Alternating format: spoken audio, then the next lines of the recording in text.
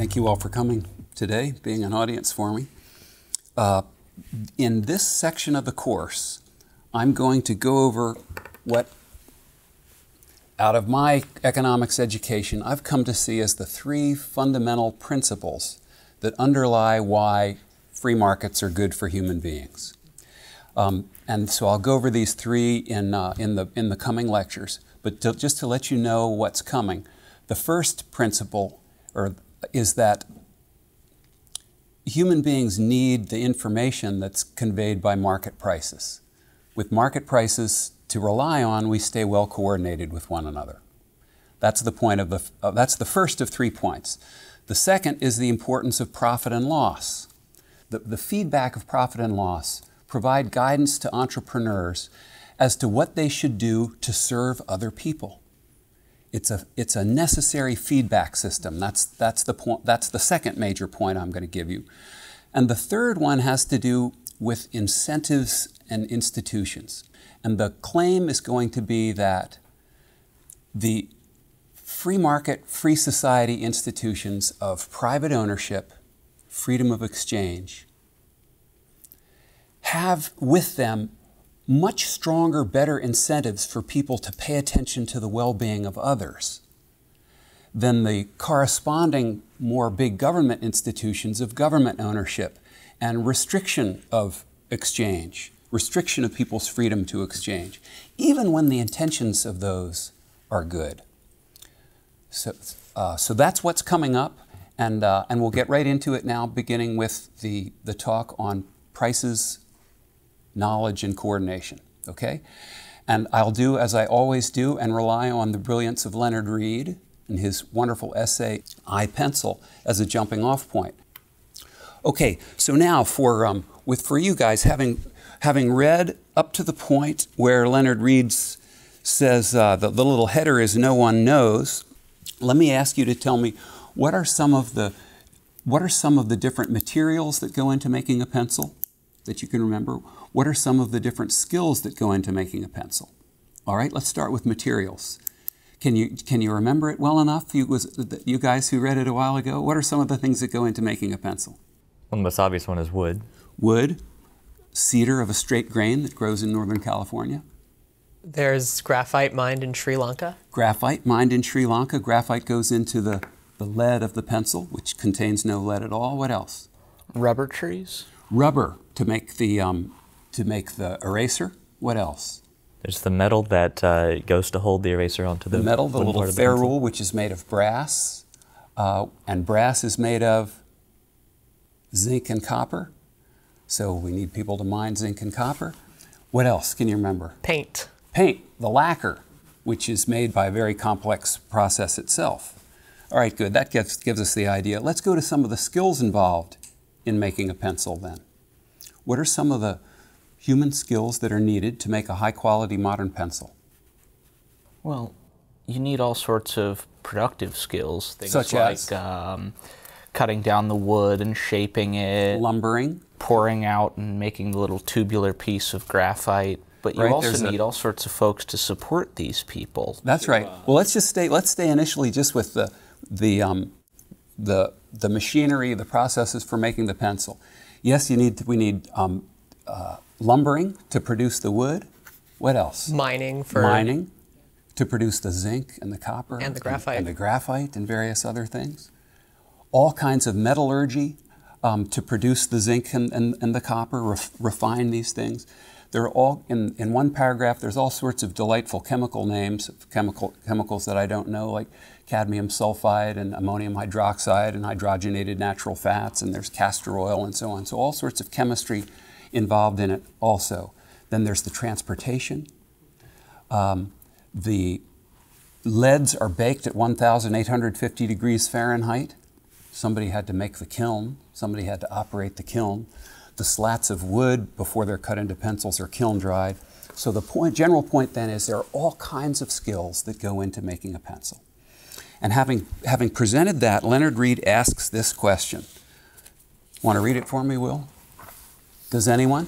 Does anyone wish to challenge my earlier assertion that no single person on the face of the earth knows how to make me? And we'll pause there and see if any of you want to challenge that assertion. On the face of it, quite a remarkable assertion. No single person on the face of the earth knows how to make a pencil. Do you agree with him? Has he persuaded you? There is so much involved in all of the different steps that it's almost inconceivable that any one person could do it all. My students, my undergraduate students sometimes will say, well, if somebody made a life study of it, they could learn it all. Well, I think perhaps that's true, but do you suppose there is any one such person now who knows all of that? Certainly not. Okay.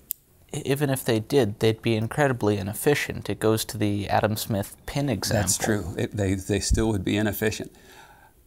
Actually, when you raise that, it seems to me, I come back to the idea that they simply couldn't do it because the inefficiency would be, they couldn't make a high-quality modern pencil without all the efficiencies that come with the advanced machinery, which they couldn't produce. Okay, let's go on from there then. This raises three questions for us. Let me see that one again. Will, let me remind myself what's there. Will you read the next paragraph, please, Dakota?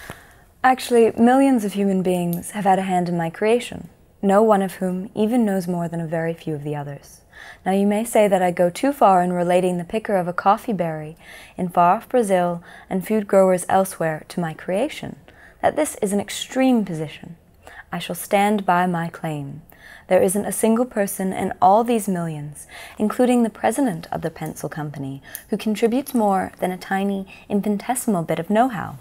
From the standpoint of know-how, the only difference between the miner of graphite in Ceylon and the logger in Oregon is in the type of know-how.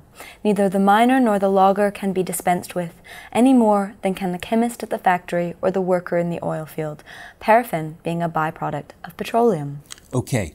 This takes us to the first of three lessons I'm going to draw from this piece, and that's going to lead to a main question that underlies the whole talk. Where in the world is the knowledge needed to make pencils? In human minds? In human minds, but where geographically? In what minds? It's distributed across the entire world. Distributed all over the place. So that's the first insight that comes out of this. The knowledge that we need to have even something as simple as a high-quality modern pencil is vastly dispersed over the entire globe. Okay? Will you read the next paragraph for me, Daniel? Here is an astounding fact. Neither the worker in the oil field, nor the chemist, nor the digger of graphite or clay, nor any who mans or makes the ships or trains or trucks, nor the one who runs the machine that does the knurling on my bit of metal, nor the president of the company performs his singular task because he wants me. Each one wants me less, perhaps, than does a child in the first grade. Indeed, there are some among this vast multitude who never saw a pencil, nor would they know how to use one. Their motivation is other than me. Okay, let's pause there, look up. What's he about to say? What is their motivation? If the people involved aren't interested in making pencils, what are they doing it for? What's their motivation for participating? Profit. Profit. The exchange of goods and services. The exchange of goods and services. They want to make a living for their... the reason I hesitate on profit is sort of an economic category. They want their wages, their income, their reward for it. Continue, please, Daniel. Perhaps it is something like this. Each of these millions sees that he can thus exchange his tiny know-how for the goods and services he needs or wants. I may or may not be among these items. Okay, so then to the second of three lessons I want to draw from this. People are self-interested. They're engaging in their different activities, not because they love other people all the way around the world, but because they want to benefit their own families, to benefit their own churches perhaps, to have a better house, braces for their kids, whatever it might be. They are self-interested. So the knowledge is dispersed, people are self-interested. Tucker, the last paragraph we'll read.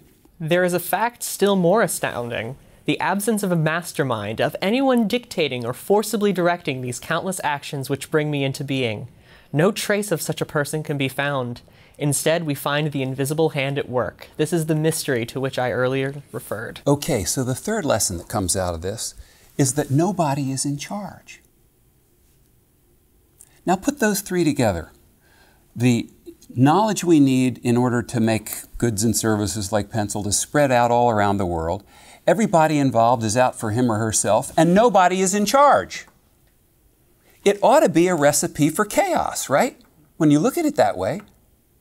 So it raises the question, what holds it together? If there's nobody in charge directing the operation from the top, how do all the people involved in it know what to do?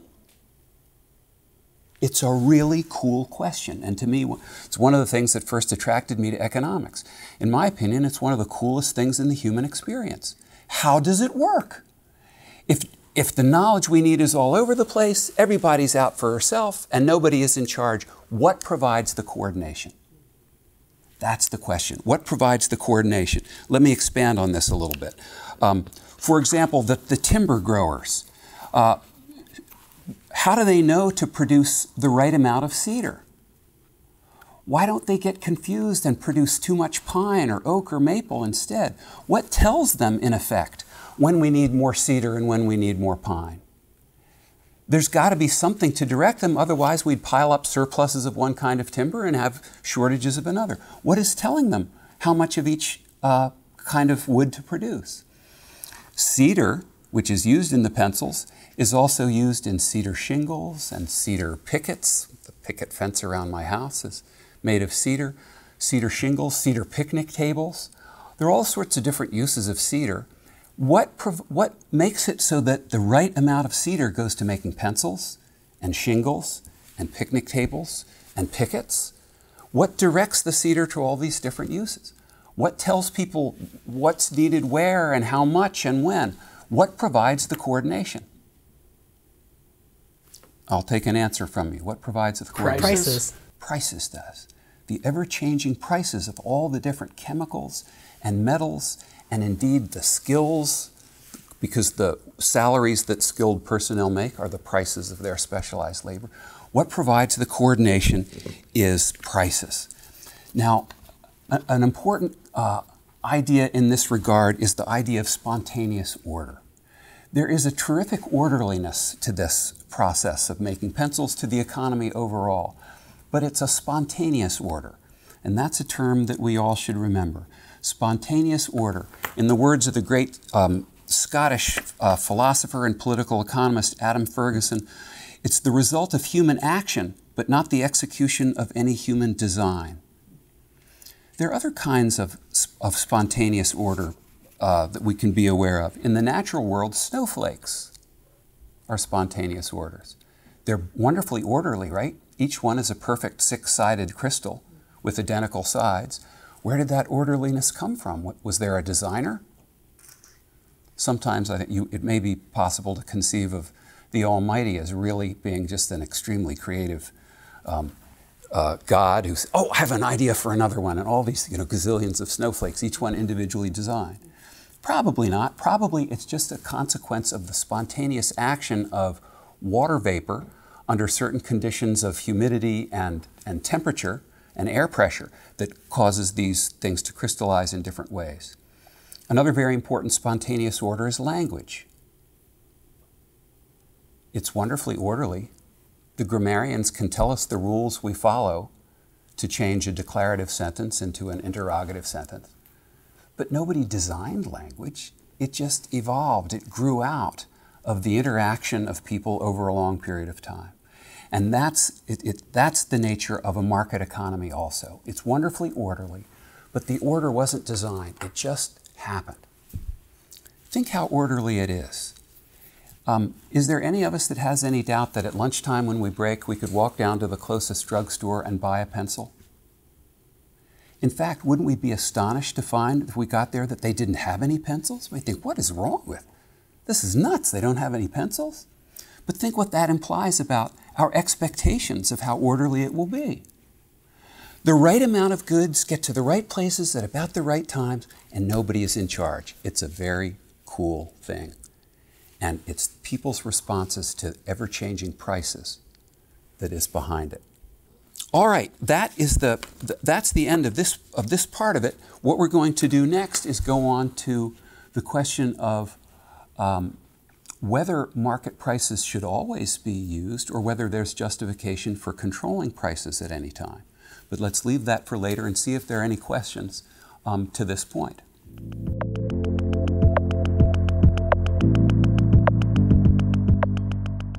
Something that What I think it really is that makes people suspicious, I guess, of the greedy capitalists who are just out to make money is they have in the back of their minds, okay, sure, if the incentives are lined up correctly so that by promoting their own self-interest, they'll promote the interests of others, then that's good and they'll do it. But I think what's motivating their thought is they have, I guess, a much more pervasive worry that maybe those incentives won't always be lined up, and they'll, you know, the first chance they get, they'll take the opportunity. If so if they can make money by selling healthy and nutritious food to people, they will. But if they can make money by poisoning people, they'll do that too, and they are very worried. I think that's the worry people have from a left-wing perspective. I think that's right, and I think it's a reasonable worry. And I believe there are people out there in the world who would make money by poisoning others if they could get away with it. So we won't have a perfect system. There will be such people in a system that is more government-run than free market also. And there's the danger that some of those not-so-nice people might get into positions of power. So I don't think that's an answer. But I want to address how the market process can address this, suppose the capitalists try to collude with one another. They get together and conspire against the public to raise prices. Well, as long as freedom of entry is legal, as long as anyone is permitted to compete, there's that collusion and raising prices opens up a space for somebody else to come in and say, well, I'll offer you the product at a lower price. So the operation of the system does depend a lot on the alertness of entrepreneurs who see something going on that's displeasing the public and will offer them a better alternative. It will never work perfectly because human beings are imperfect. But there's an overall robustness to the system. In other words, here's one way to put it. To be in favor of a free market is to be pro-market rather than pro-business. Adam Smith never had anything good to say about business people. Thomas Sowell used to promise an A to any student in his classes who could find anywhere in The Wealth of Nations anything positive that Adam Smith had to say about business people. And no one ever got an A. So Adam Smith was suspicious of business people. He thought they would try to collude against the public and get away with chiseling and so on. But he saw that if you have this overall process where consumers are allowed to choose from any of the providers available, the providers who are going to make the most money in the long run are those who get a deserved reputation of giving high quality, dependable service, and because customers will turn away from the crooks. It won't be immediate, people will get hurt along the way, but I don't think there's a better way to do it. Does that address what you're getting at? I think so. I mean, I think that's the kind of answer I would, myself give to somebody who raised those kind of worries. Yeah. And I share your opinion about that it'll never be perfect, but there's no better system. And it's important, I think, for people who advocate free markets to recognize that free markets don't work perfectly. We're going to get to profit and loss in the next while. The process of commercial and economic evolution is a real mess. There's failures all over the place and mistakes and wasted resources. But I'm not sure there's any better way.